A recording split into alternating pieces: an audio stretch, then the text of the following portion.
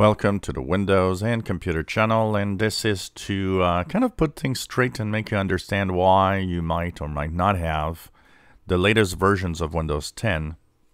So we're going to talk here about, of course, version 2004, which is the first version of 2020, the May 2020 update.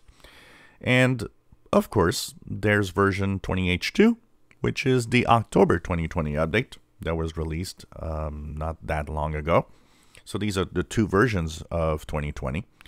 And of course, some of you might be wondering why you're not at one or the other version. So today we had market share numbers of how many people are on each version of Windows 10. Let's start with version 2004. If you're on 1909 or an older version and still haven't seen that version, the May 2020 update, just remember that it actually is at 40% of the Windows 10 versions. That means 60% of everybody out there does not have the May 2020 update. Actually, if we look at both versions together, the October and May 2020 update, it's about 51% roughly that are on this year's builds. That means there's roughly half of you that are still not upgraded here. So there's still a few blockers for those that wonder why maybe you haven't seen any of these versions yet. So don't worry about it. I always get these messages, something wrong with my PC. I don't see these updates.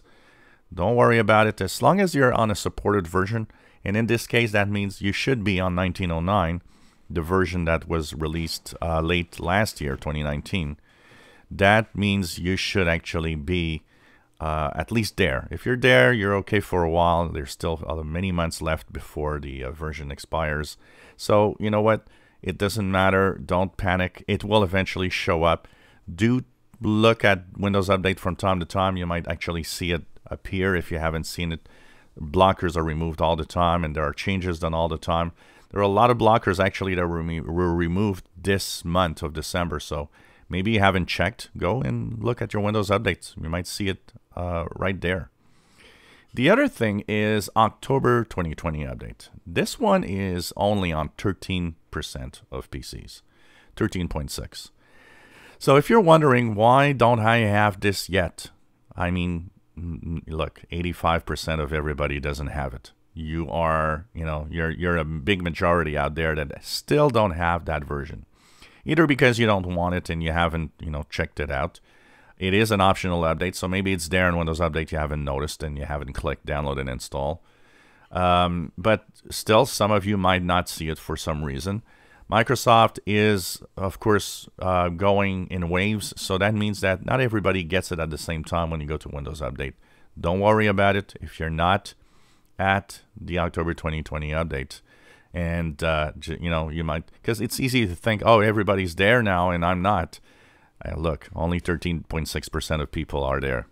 That means the big majority of people are not there. So don't worry. Once again, it will eventually show up.